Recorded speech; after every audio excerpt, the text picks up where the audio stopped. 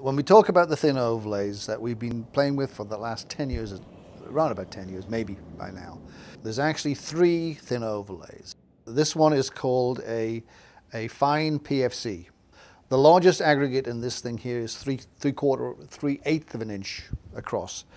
And you know what PFCs are. They're the ones that cut down the noise and improve the drainage, improve the splash spray. This one here is placed at typically around about 3/4 of an inch thick. And it really does a wonderful job of taking the water away and reducing noise. It saves money because of the thickness, and there's all the benefits of the PFCs. It's got 20% air voids. Water hits this thing, goes down and flows out. You need an impermeable layer beneath the thing. This is what's called the Tom C mix. Placed anywhere from 3/4 to 1 inch, normally around about 1 inch thick. It costs you about 30% more per ton. But as it's put down as a 1 inch mat instead of a 2 inch mat, that ends up with a saving of about 30% per square yard when you place this stuff down.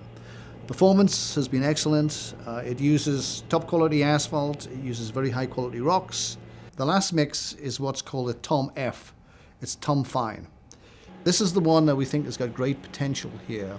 It can be put down, and it has been put down at a 1/2 inch thickness. When they're rehabilitating some of the interstate roads, as you go, the trucks are usually traveling in one lane, which is the slow lane. So they get beaten up. Well, the fast lane is usually in good shape. So normally they come and mill 2 inches off both and then put 2 inches overlay. Well, in order to save money, the Atlanta district says, well, we're going to take 2 inches off the slow lane, but in the fast lane, we're just going to put a 1/2 inch mat down. They didn't mill off 2 inches, they milled off 1.5 inches in the travel lane and then put a 2 inch overlay in the travel lane. In the fast lane, they just put a 1/2 inch. There really is many advantages for going for the thin.